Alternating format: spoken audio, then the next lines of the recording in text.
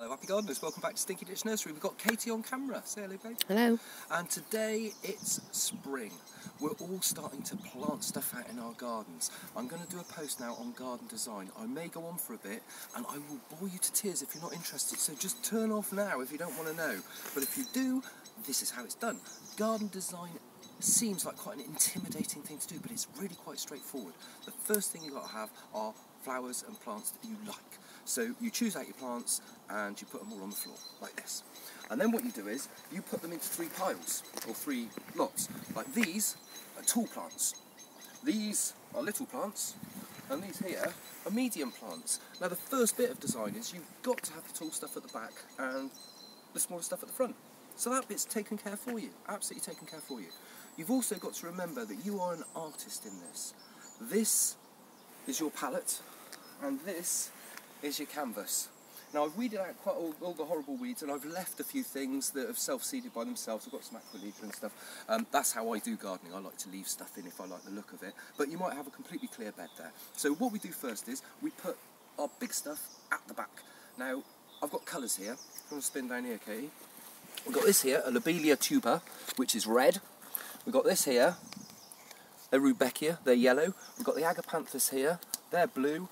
And over here we've got the Goat's Beard and the Crazy Daisies and the Penstemon, which are all white. Now they'll all be flowering in the summer, these ones, and so I'm going to mix them up. So I'm going to have some blue with my yellow.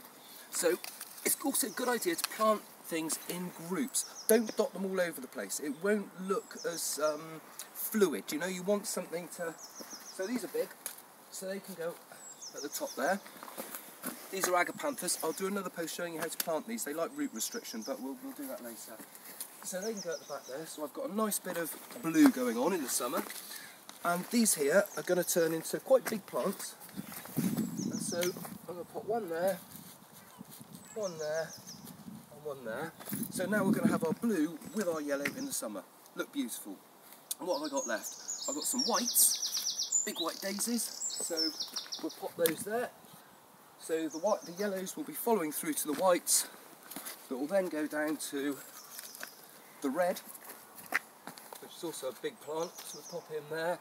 And in front of that, I'm also going to have the red leaf and the white flowers of the Penstemon. So we've got a bit of flow with the colour. If you plant things that sort of have a similar colour next to each other, the whole thing seems to flow a lot easier.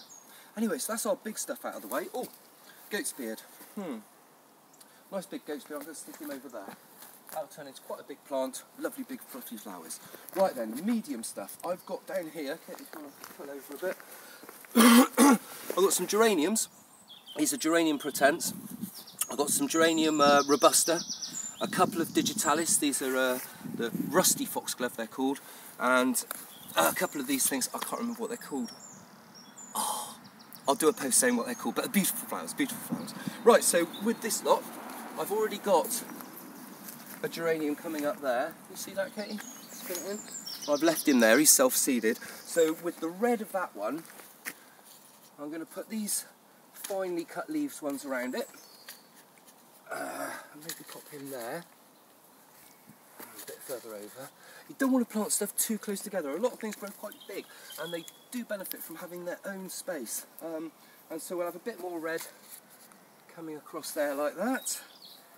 And then the red can be contrasted with the silver of the leaf on that one. So we'll pop him down there, or maybe up there as well, like that. Okay, these 2 Digitalis, they're quite tall, so I'm going to pop those over here. And these things, which are beautiful, we can stick down there. Right, let's have a quick look. You have to imagine what it's going to look like. You just sort of get those colours in your head, and yeah, and I'm happy with that. I'm happy. So now we'll do the front row.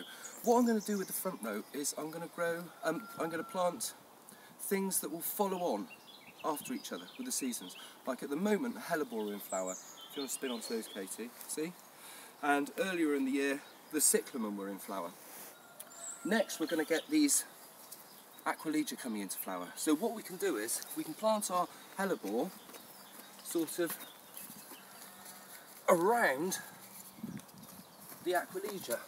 So once our hellebore finished flowering, the Aquilegia will push up through them, and we'll have more flowers in the same bit of bed for longer. Cool.